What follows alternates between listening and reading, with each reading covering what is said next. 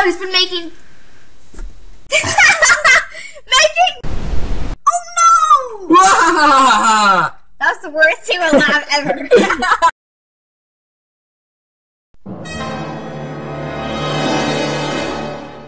After some digging around, Spike opens a secret door with what appears to be a spellbook inside. Spike takes the book, but as he walks down the stairs, the room starts to shake and the stairs all crumble behind him. He doesn't... Why are we laughing? Why are you laughing?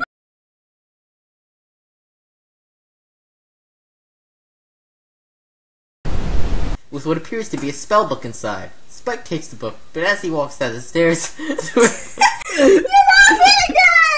I survived! You did not! I'm joking! You're also... You guys again! You did that! You did that purposefully! Nice job! That was purposeful! Seriously, Spike, pay attention! So, Rarity does this big complicated spellbind thing that actually isn't really that complicated after she hits the book. And her eyes and Hornora torn. So when Rarity gets the book, she does this big complicated spellbind thingy that actually isn't really that complicated. And her eyes... Why? Why?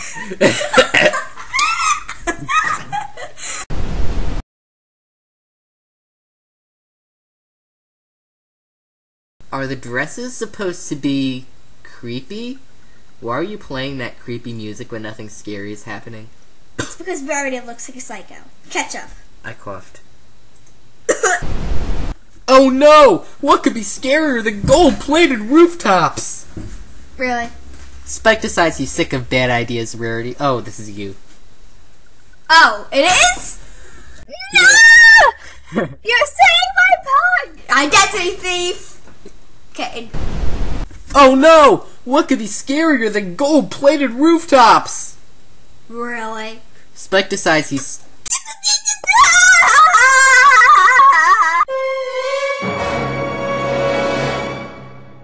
The rainbow magic gives them power to defeat T-Rex and give back all the magic. Blah, blah, blah. Oh.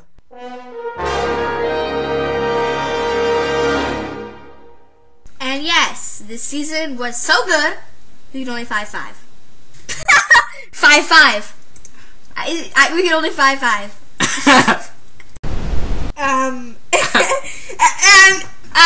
Okay, wait, I'll get this right. Alright. Just cut everything that we're saying here now. Alright. Bloop, bloop, bloop, bloop. And yes, this season was... Oh my god. Great, now we're here. Now we're trapped in the loop. Alright, let's keep going. Cut! Alright, I'm going to stop the record. Now, I don't like cheesy episodes. This episode was boring altogether. Come on! Excuse me? You're talking to that way, a princess? Okay, that was fail. That was fail. Oh, say, can you see? So Princess Celestia is in Canterlot. We're going to...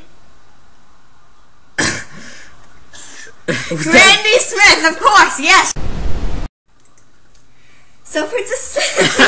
Okay. No. Cut.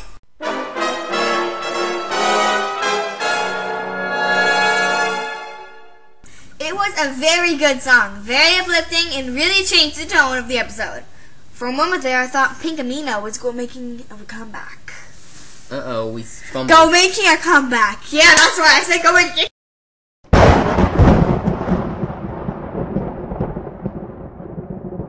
So, Clara and Alec... Wait, what? Wait, what? So, Alec and Emma are freaking about the Doctor and Clara being all weird. That'd be backwards, bro.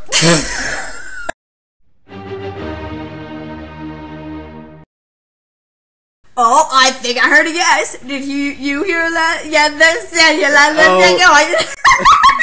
Emma Blanching, girl, we blanching. I live up in a mansion. Emma Blanching, girl, we blanching.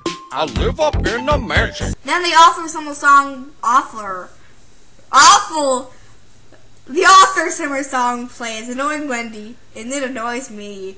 the author, summer song, author wrote the summer song, like you wrote the turtles, whoever, like Little Big Dog wrote the summer song, so he wrote the turtles.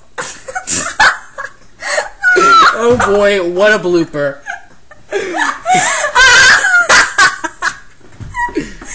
Yeah! Blooper Reel! Alright, should I stop this and try it again? Yes! Stop it and try it again! Mabel thinks that Old Man McGucket's mind is all because he's been going through he's saying through something in a sense. Alright. Blooper. Oh, great. And he used to work as an assistant to a researcher. Researcher? Really? Researcher, that's the best artistic I've ever heard. Researcher, researcher, cha-cha-cha! Alright.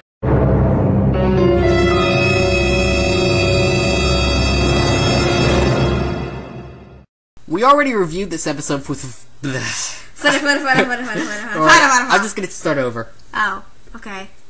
We already reviewed this... Yeah! We get it! Move on!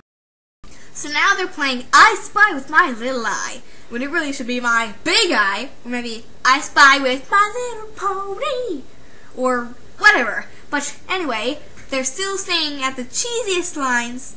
Wait, staying at the cheesiest lines? What? They're staying at the cheesiest lines hotel. Yeah, newest hotel, big hit hotel. You managed to be in a play, but you can't sing